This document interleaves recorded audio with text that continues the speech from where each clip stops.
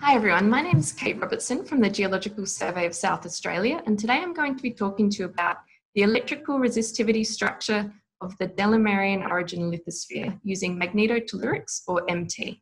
And I'd like to acknowledge my co-authors who've contributed to this work and are listed on this slide.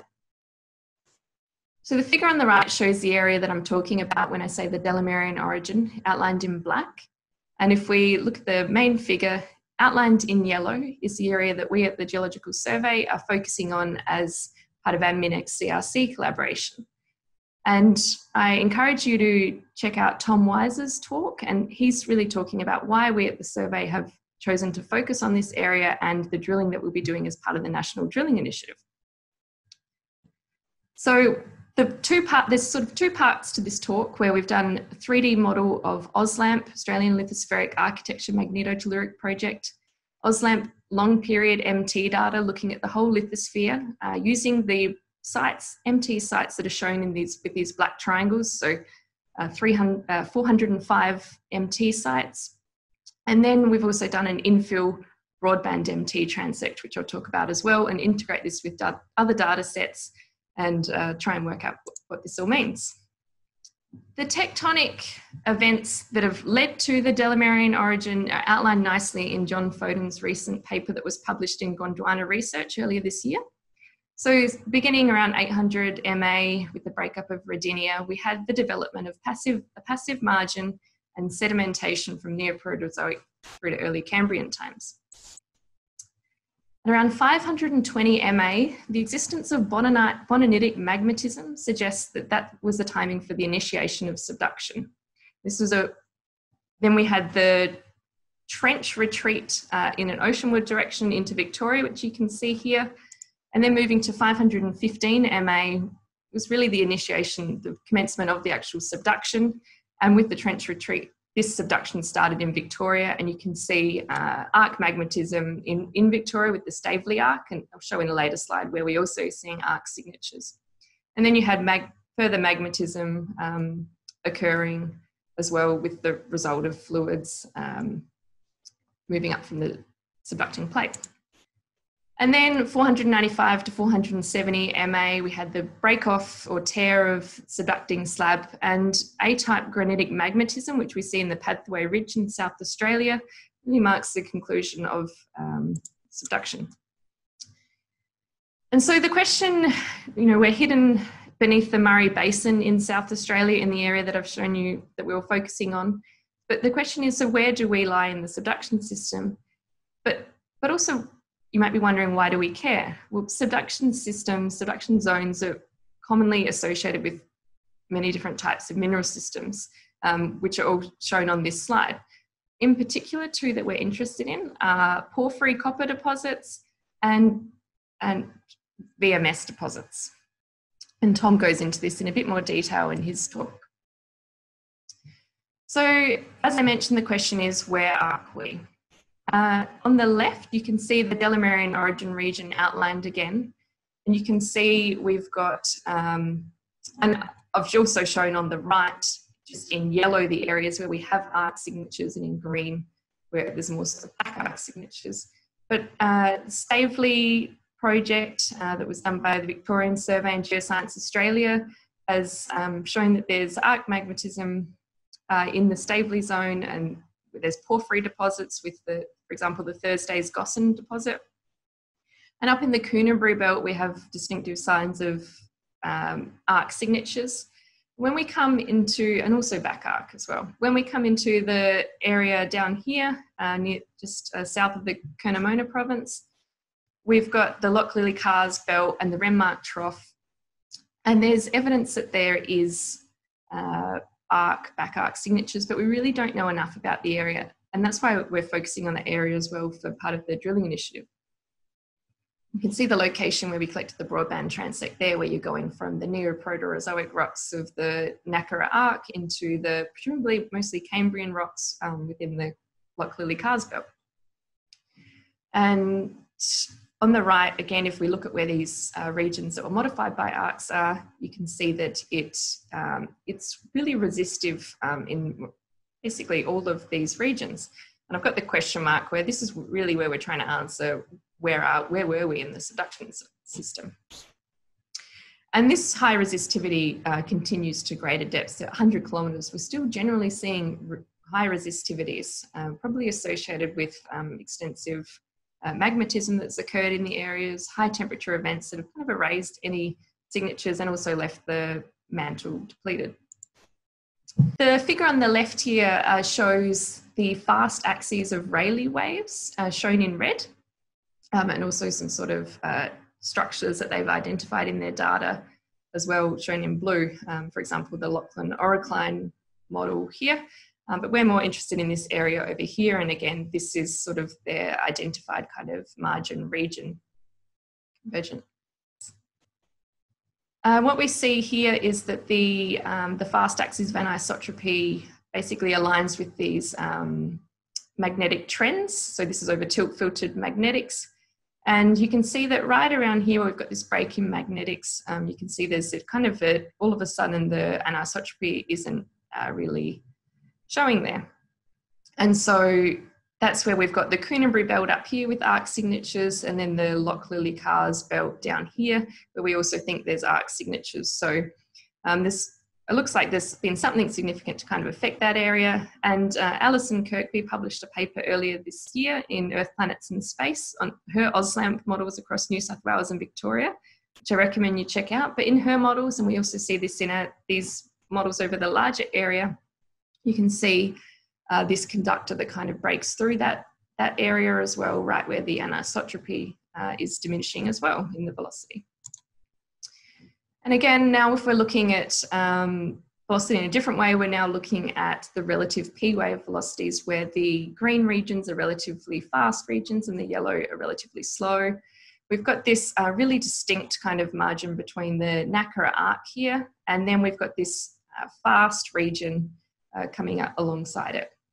And this is where we've got this really resistive trend coming through here. And again, kind of where we've got this jutting out area, that's where we saw the break in the magnetics, the conductor that was shown in Allison's, and then these models as well. And so then moving on to our high resolution new MT data that we've acquired to get more detail in this area where we've got the Loch Lilly Cars belt, kind of lots of interesting features happening. We collected 63 broadband MT sites at 1.5 kilometre spacing. So the AusLAMP sites are 55 kilometre spacing. So we've got a huge increase in resolution occurring here. You can see the site locations here. It was great fun going out on fieldwork, which we only did in October, which was significantly postponed due to COVID, but it was great to get these 3 smiling geologists out to show them that geophysics is really just digging and rolling out cables. And we also had lots of other helpers as well.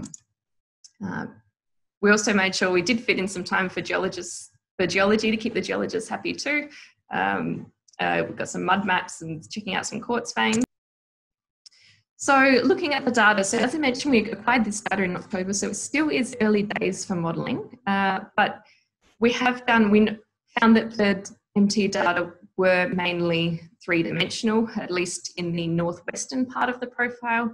So we did 3D inversions of the data, also 2D as well to compare.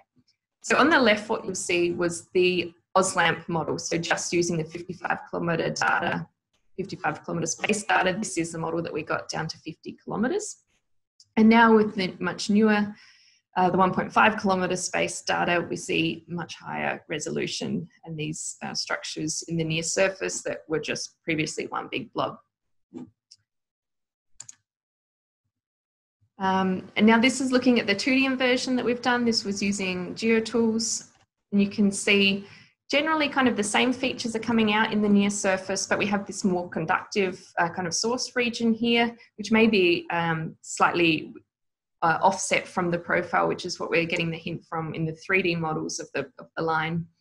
But nevertheless, we have these pathways that are coming up towards the surface, and we've got the Anabama Pluton, which you can see in the magnetics here, and that's this structure here that's really resistive. And as we move to the southeastern end of the profile, you can see it's really high resistivity. We've got Cambrian sediments, probably volcanics as well. Also, there was new gravity data acquired. So Philip Heath from the Geological Survey and his team collected gravity data at 1.5 kilometre spaced intervals. And you can see the significant increase in the number of data points that we have in the area, where the orange were the pre-2020 sites and the blue were the post-20, were the ones that were acquired in 2020. And you can see the features coming out that, you know, for example, this gravity low that we wouldn't have seen before with the earlier data. And the reason some of them are slightly offset is that they were not quite on the profile. It just picked out the nearest sites. And if we look at that across with distance rather than just data points, you can see the Anabama Hill coming out with this low gravity anomaly, and then this sort of gradual increase as we're moving to the southeast of the profile. And taking a look at the Broadband MT transect in greater detail. So the top slice here shows the top 2.5 kilometres and the bottom shows the top 0.5 kilometres. So red's conductive, blue's resistive.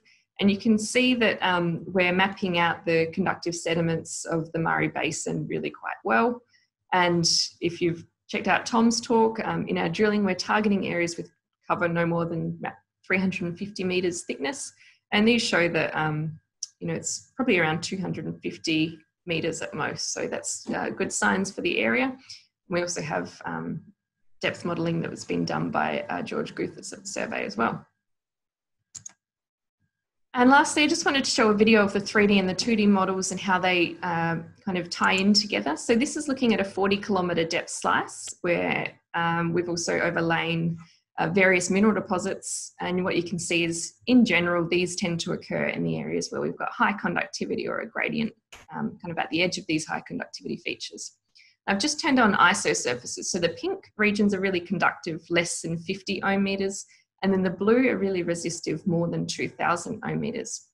And you can see the MT profile here in white, and where that lies in relation to this nacre arc conductor, where we've got this region that's been weakened from all the rifting that's occurred with the breakup of Rodinia. And if we zoom in now and you turn off the resistive isosurface, you really see that we're transitioning there.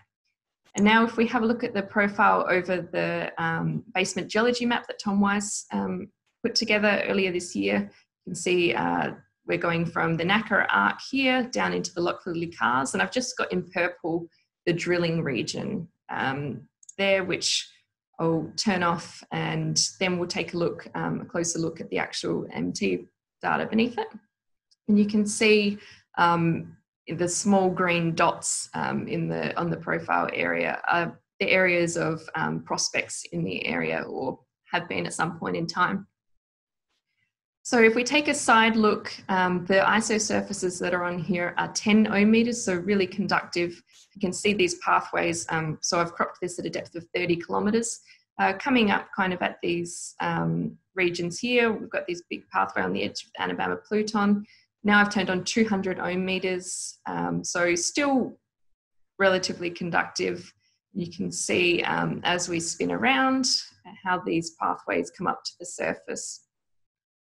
And within, you know, the Loch Lily Karst belt, you see this quite conductive sediment package, and also conductive kind of deeper into there.